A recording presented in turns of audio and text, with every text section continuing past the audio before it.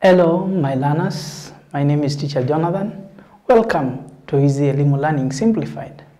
In our lesson for today, Grade 4, Science and Technology, our strand for today is environment, substrand is water pollution, and on water pollution we'll look at safety measures or safety precautions to observe when working in a water polluted environment.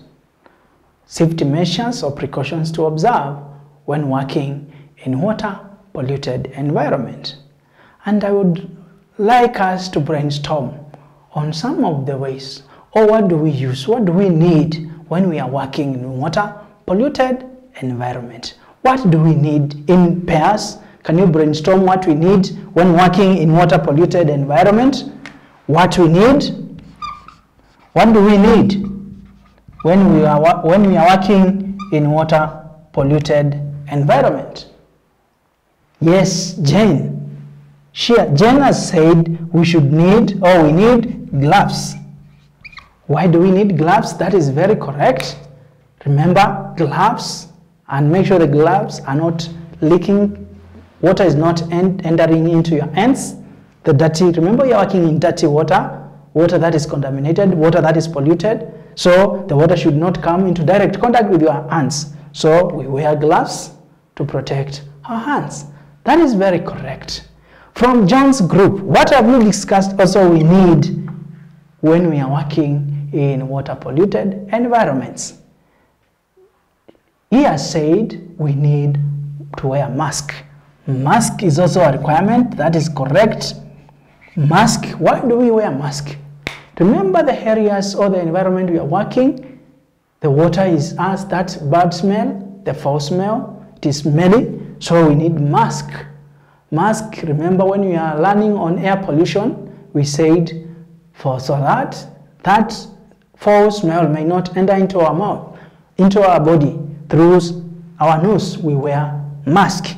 That is very correct. Who else can tell us what we wear? Victoria, what do we require when you are working in water polluted environment? Gumboots, that is very correct. Gumboots. Why do we require gumboots? Gumboots so that dirty water may not come into contact with our feet.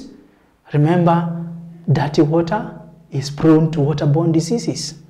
Dirty water is prone to waterborne diseases like bilharzia, dysentery. So to protect ourselves, we should always endeavor to wear gumboots. Remember, you are still working there, so if you are working, what else do you need? John, you need a shovel or a spade. It will help to scoop mud that is stuck in the water stream or the water flow channels. And then the last one from Wangari, jembe. We need also jembes. The jembes will help a lot in digging to make sure the water flows very smoothly. These are some of the materials that we need, or the requirements, items that we need when you are working in water polluted environment. Now, measures to observe. What are the measures to observe? What are the precaution measures to observe? Observe the following measures. From what we have discussed here, we need in our groups now. Can we embark more on this? Why do we use gloves? Why do we use mask, gumboots, shovel, among others? Yes, John. John has reminded us we should not touch that dirty water with our hands. So, do not touch dirty water with your hands. Do not touch dirty water with your hands. With bare hands.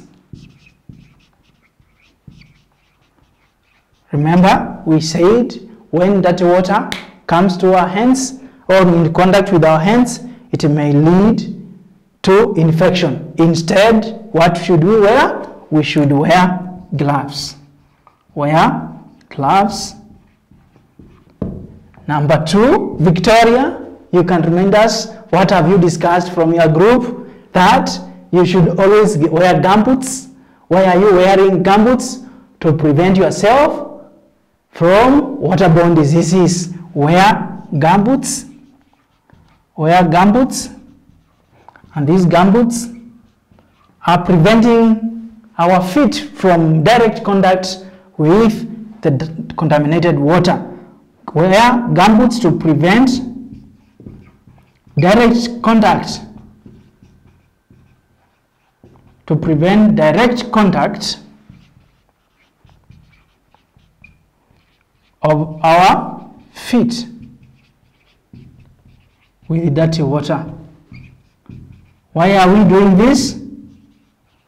Remember, the dirty water, when we step on it, or it comes direct to our feet, the waterborne diseases and those that causes diseases like bilharzia, those are the snails, may be in or present in that water, and now we may develop those illnesses or diseases like bilharzia, which are as a result of direct contact with it. So always we should endeavor to wear gumboots.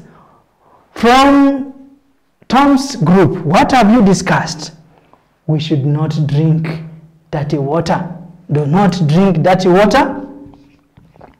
Do not drink dirty water. Do not drink dirty water.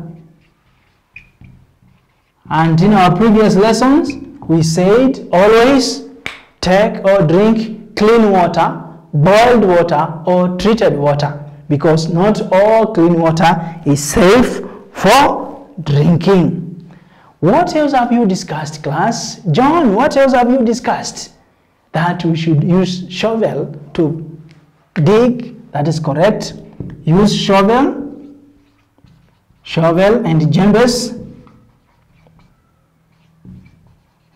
We use shovel and djembes to dig and scoop.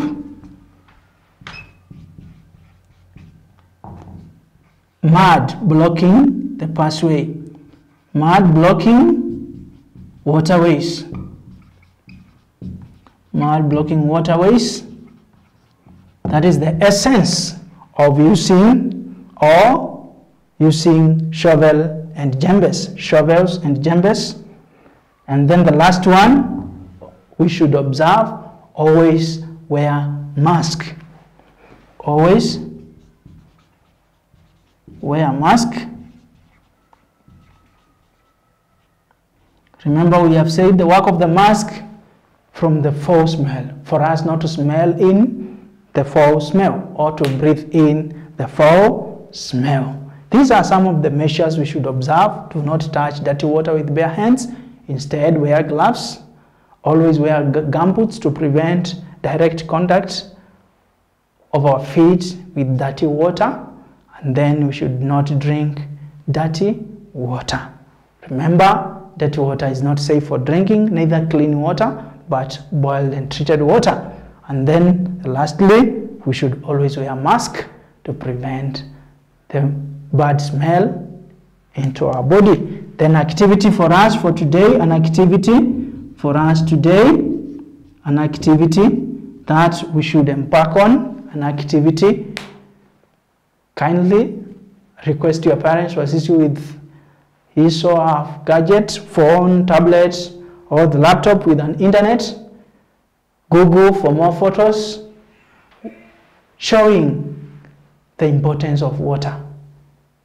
Kindly, as a group, after that, make a colorful